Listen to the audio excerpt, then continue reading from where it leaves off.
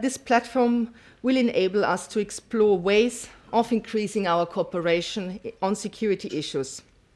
Now, it's clear that we have not come here to duplicate or to replace the work of the existing negotiating formats for the resolution of the protracted conflicts in our shared region.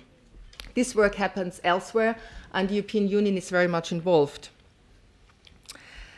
But here too, our strong value base and its pragmatic realization come into play.